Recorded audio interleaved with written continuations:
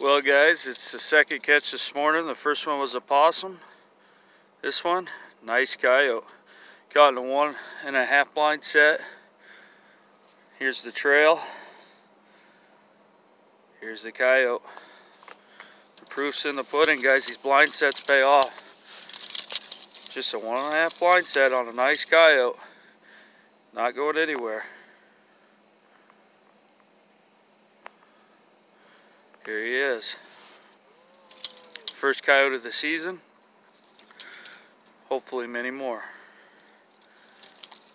So he's dancing around. He was laying down sleeping when I got here, guys. So don't even. They're chewing. But anyways, just nice blind set trail going up into some cow pasture. Crossing the bottom. We'll get this one dispatched. Here's a better view on that coyote. He quit dancing around for us for a sec, so just real happy with this catch this morning.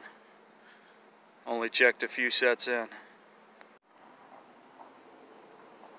Alright guys, so a lot of people who aren't trappers think these traps are inhumane. I just had a conversation with my buddy at this catch, and this coon's been there all night, and he's just balled up because it's a frosty night, sleeping. Still don't want to wake up. So I'll go over there, nudge him, wake him up. That's the first coon of the day. We've caught a coon, a possum, and a coyote so far. Well, the flip side of bringing my buddy Possum King with me is catching lots of possums. He's not here today, but appreciate the good luck, bud. Anyways, this will be 2 possums, a coon, and a coyote so far today. Blind set 1.5 coming out of a culvert. So we'll get this one dispatched and keep on. Been a slow day since the coyote, but here we got another raccoon and a 1.5 blind set bridger. Nice big bore coon. You can tell by that face. So we'll get this one dispatched. Keep on the line. Rolling slow this morning, but we're catching, so that's all that matters, huh? You know, you don't always get what you're going after. Got us a red squirrel here. That's alright. That can be supper then. But nonetheless, caught that one in a 160. So this right here is where we caught that double on raccoon yesterday. One of the 220s there. And we have another raccoon there today on that other one down. And we had a coon across the road yesterday. So we had 3 here yesterday, 1 today, and a rabbit on the other side. So we'll get this reset and I'll show you the coon. Well, and here it is, guys. Raccoon number 3 today, caught right behind the neck like we wanted.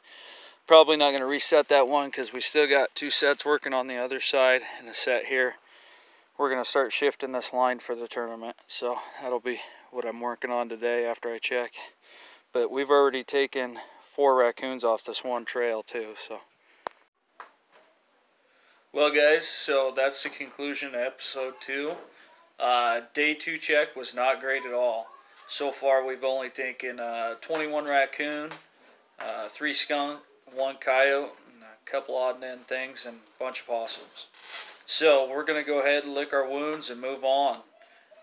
I'm going to pull a good portion of the line today. We're going to move to a new territory.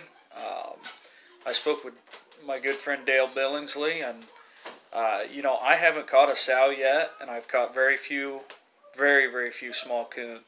Dale said, hey, you've got distemper, you got to move to a new area. I agree completely.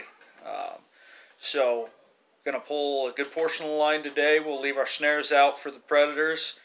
And we'll get ready for this tournament coming this weekend. But we'll have some more episodes and footage this week, guys. We're still going to catch all week long. Just won't be as much until the tournament this coming weekend. So appreciate you guys. Hang with us. Let's get going.